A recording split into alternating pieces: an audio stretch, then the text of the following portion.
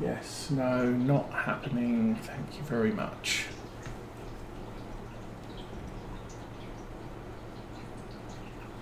So, we may look at removing that chat message a bit later.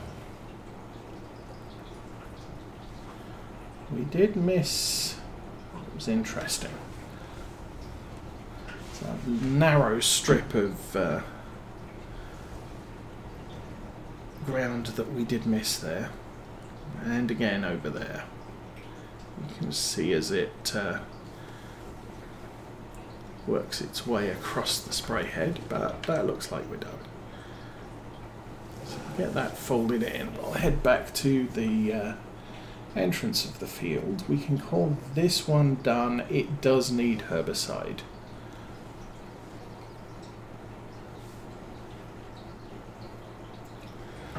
Get this out of there, and if I jump out, oh, this only says small weeds. That's interesting. I was expecting them to be medium. Well, anyway, this guy, yeah.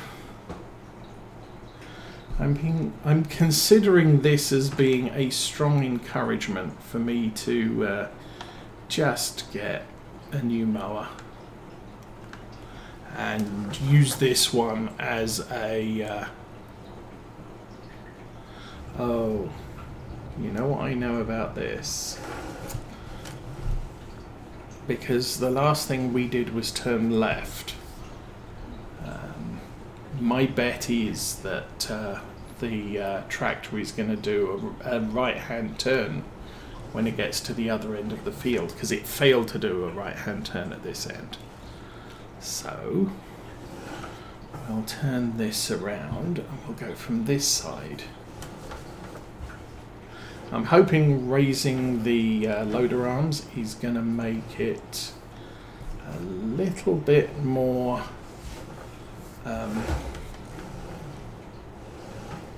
or a little bit less likely to get stuck on the hedge. I am not sure though. But for now,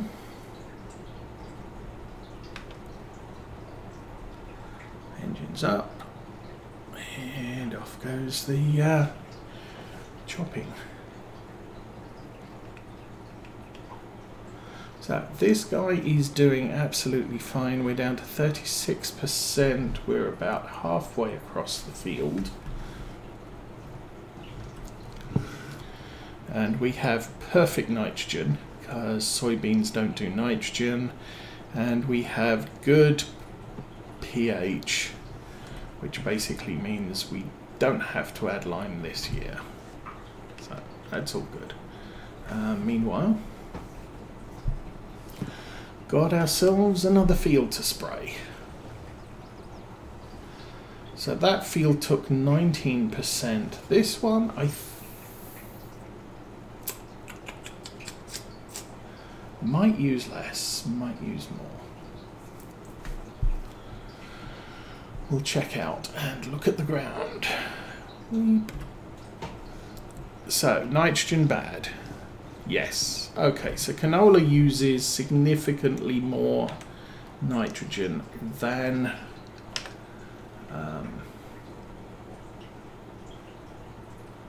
barley.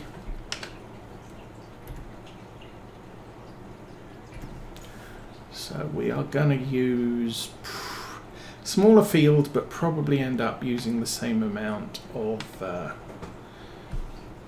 fertilizer here.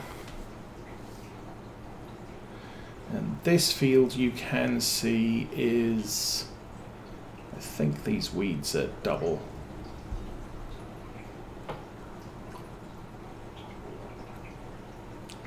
I believe we planted both these fields last time.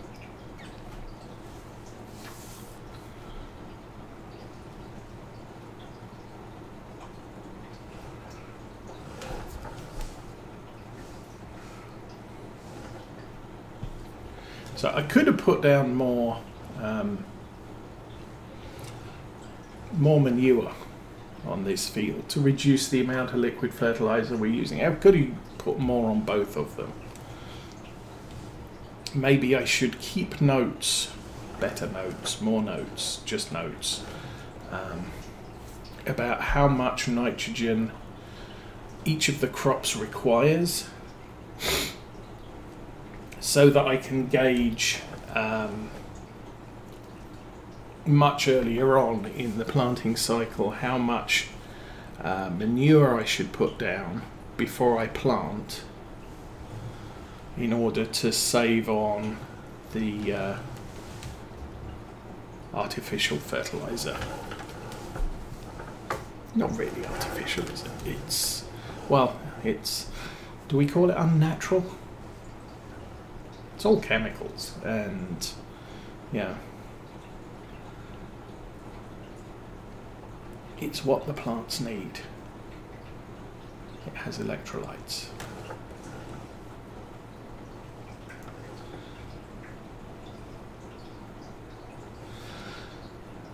Okay, but this one shouldn't take us long. And then we have to go and just chew through fertilizer on our other field opposite the farm entrance. And that is just that's gonna use a ton.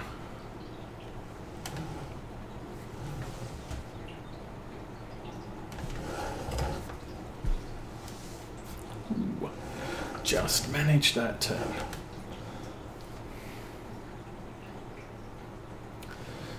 A little bit of bad soil in the corner here, but I think we do have a lot of very good fields. Obviously, where we've got the grass planted, it's all just clay. And while we do need the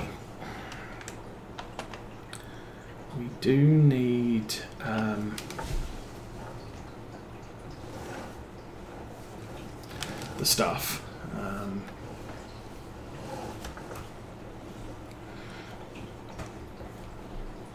We do need better, good soil for grass. I don't mind. We cut grass 4 or 5 times a year. So the fact that it's not on the bestest of soils, probably not too big of a deal, because we're still gonna get a ton of grass, more than sufficient grass to keep the farm running.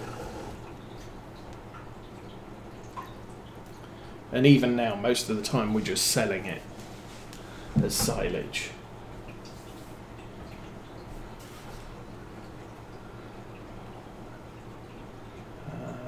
Okay, the mower's still running. That's a good thing.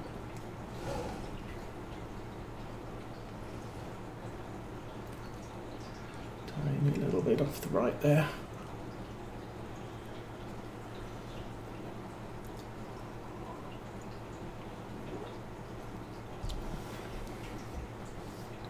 And just getting this work done means that we won't lose environmental score when the harvest happens, because pH and nitrogen does not affect your environmental score until you harvest the field. So you have to maintain your grass, because if you don't, that can affect your environmental score mid-year. But with arable fields, if you don't sort it out now, when you harvest, that's too late, and you're going to have a bad environmental score for the next year, which is going to affect your income somewhat.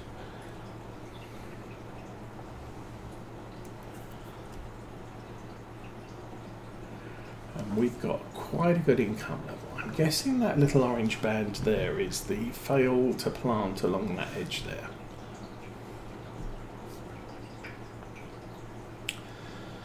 So again, over winter we did get a couple of huge harvesters in the store sale. But you're talking like £200,000 for a used harvester. Nice, it's a big harvester, but I can't warrant that size of harvester yet. Still. Yeah, we are building up the fields. We have 2 arable by our farm, these 2 here plus the one across the road. We've got 5 arable fields now, so harvesting is going to be a big job this year. And I'd like to avoid renting something, because obviously we are going to be putting a ton of hours on whatever we end up getting.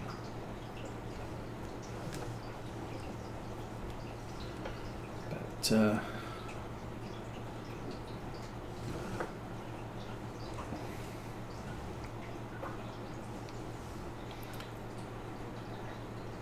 kind of wonder if I missed a little bit there, but the graphic showing it's all green, so we're good. The mower's still running, so good.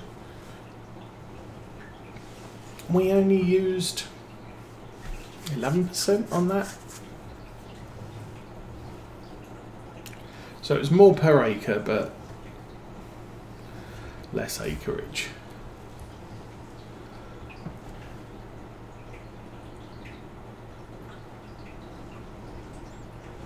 So now we'll go to our new field, which has absolutely 0 nitrogen on it. I figure we're probably going to be topping off this tank a couple of times just to get that field done, and it's looking nice and open with all the trees chopped down. So there's probably 2 trees at the end here, maybe 4, which we could have taken out, but not really going to worry too much about that. Okay, now for this field, obviously the nitrogen level is just sad, and we are going to have to deal with that, or we're going to end up with 0 on our environmental score for nitrogen level. But the fact that we haven't weeded it, and there are no weeds, and it's in the last, well, the penultimate stage of growth, we have 1 more growth stage. So we do have just enough time to get back on this field with a little bit of herbicide and just drive around and make it look good for the bureaucrats at Brussels, I guess. And then you can see the change. We're going from a deep red to a deep green, which means we are just dumping fertilizer here. Yeah, going forwards next year it's going to be a lot better. But as I was saying about the environmental score will have a huge hit if I don't do everything that's needed on this field. Obviously I can't fix the tillage problem because that happens before you plant stuff, and also affects the environmental score before you plant stuff. So what I may be able to do to fix that is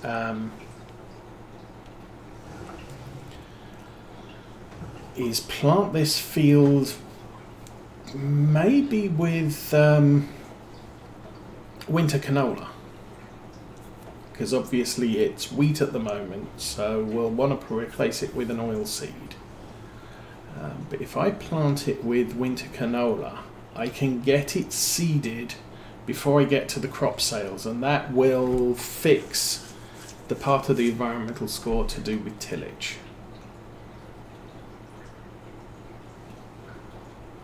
So doing what is needed before it has to happen. Now things like our barley field and that we fertilized first, I can hold off on planting that and say do soybeans in there next year, and it's not going to be a big deal. The canola field obviously can be planted in the fall. In fact, most of the time, I'm most likely looking at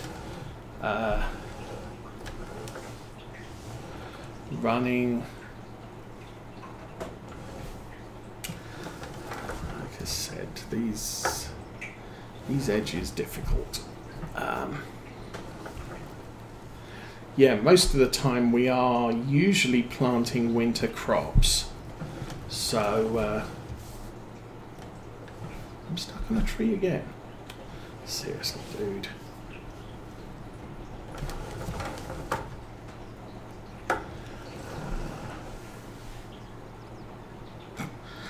Yeah, okay.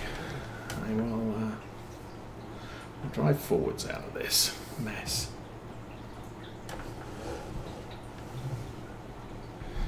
Maybe I will run straight north. Got to figure out how to get a bit closer there. I might just need to chop down at least the trees that are closest to this field and just destroy them. I'm not interested in the lumber. The lumber won't be very valuable. Speaking of which, lumber. If you are doing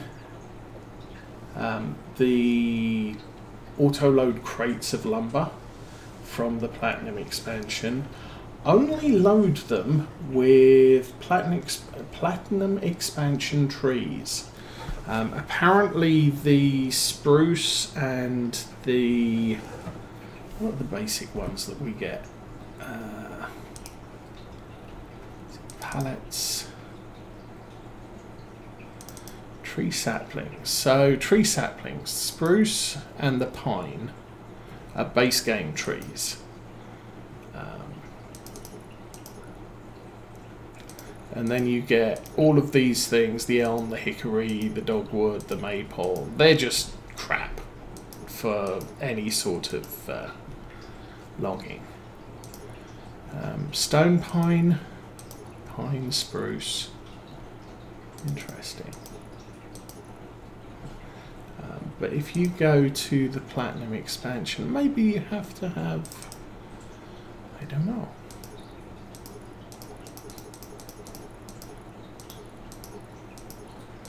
So pine and spruce. So it looks like the trees themselves have to be enabled for the game save that you're, or the map that you're using. So if you're on Silver Run Forest, don't plant pine and spruce, and you use them in the containers because they're not that valuable. The sequoia just doesn't have any value. It's not designed to be used as production material anyway. But yeah, the spruce and the pine are a very low value wood. You're better off planting the other stuff that came with the Platinum expansion. Just a little hint.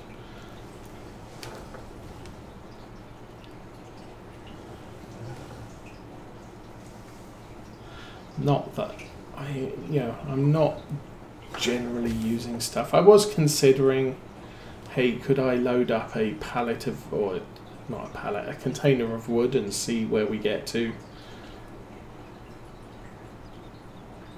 But really, I'm guessing there needs to be a specific sell point that accepts one of those containers. These things. I believe you can put other things in a shipping container. So if you're buying a shipping container and a skid steer, you could put the skid steer in the shipping container and then take it all back to the yard that way. Okay, let's just think about the trees for a while.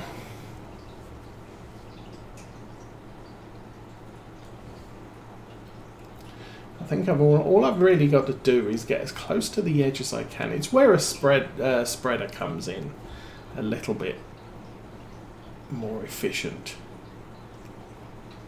in that I can spread I don't have to get the spreader under the trees in order to fertilize to the edge of the field.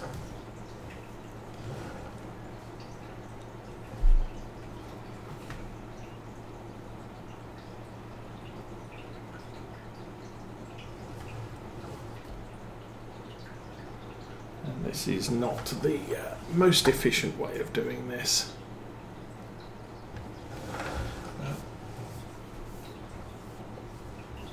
It's my field. I can do it the way I want to.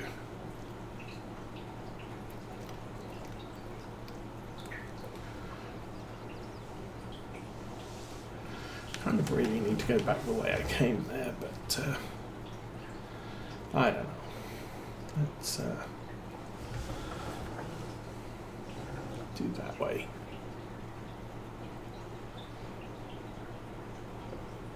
I'm just leaving loads of patches that I'm just going to have to go back and fill up.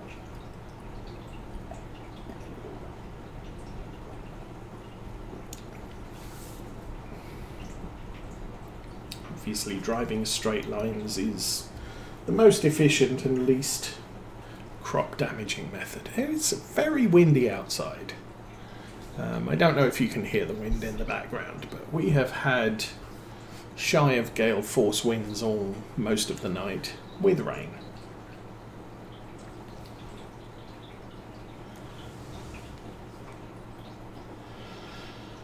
So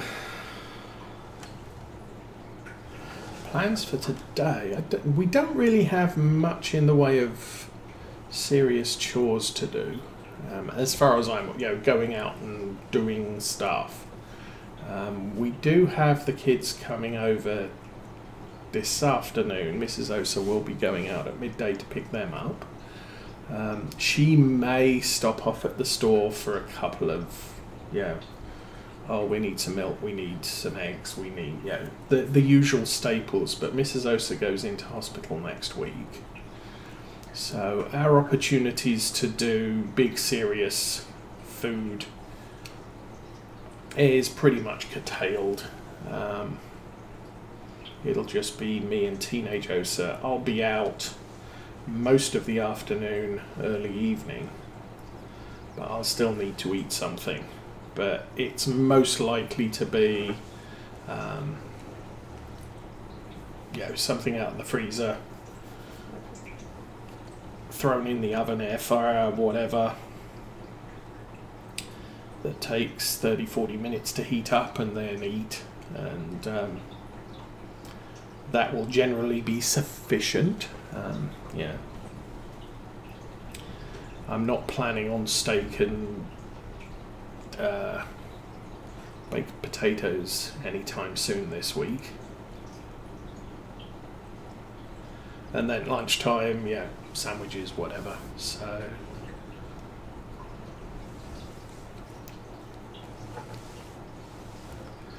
not doing any great gourmet cooking, shall we say.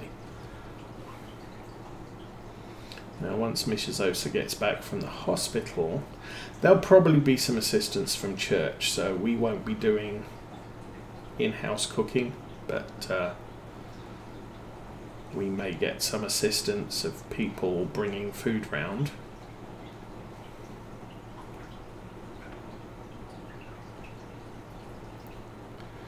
And then the plan with the kids today is we will go out and eat this evening, because that's the last chance Mrs. Osa has to eat anything, because she has to prep for a surgery from pretty much tomorrow morning.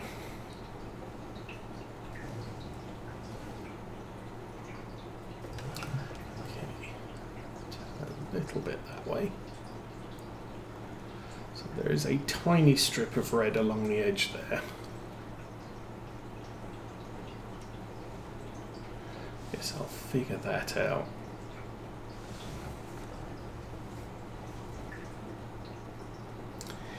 In a moment.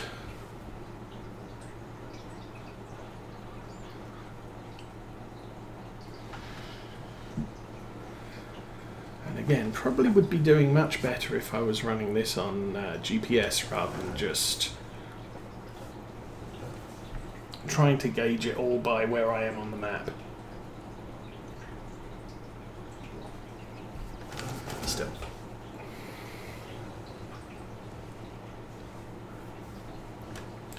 That's probably a better line. I'm still probably not getting much out of the end nozzle. the end boom. But, with this, obviously, with all of the fancy GPS attached things and what have you, you're not so much concerned with functional boom width. Give me a second while I turn around here.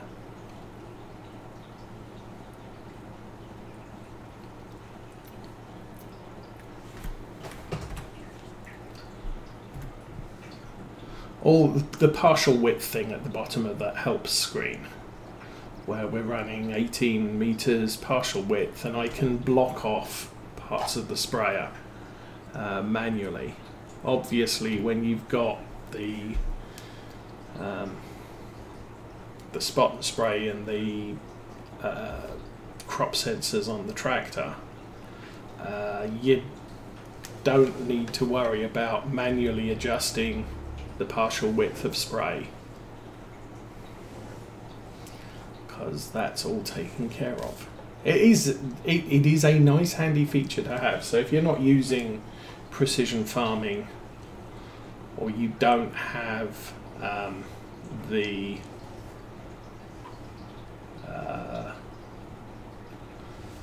crop sensors installed, then actually running with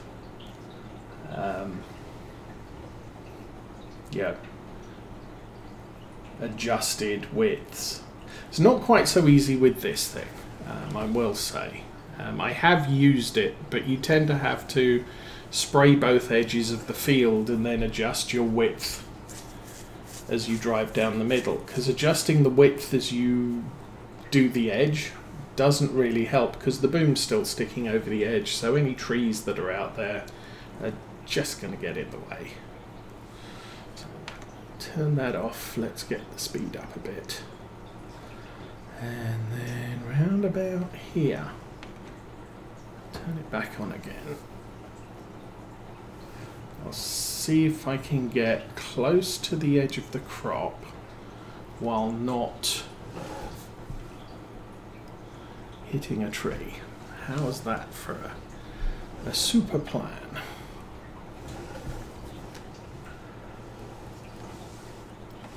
We could adjust the boom down a little. Oh, no, no, no, I'm going too close to the trees again. Yep.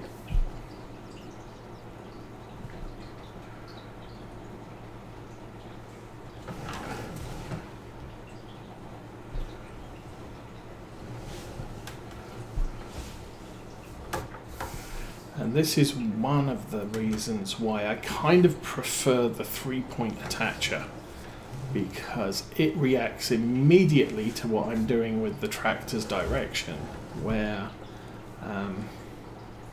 a towed sprayer just sticks out and gets all in the way. You know what, that tree is just a pain in the butt, but we seem to have covered the field as best we can. So I'm going to fold that up, and this tree here, you're just too darn close. So we'll chop it down, and I need to find where it turns red.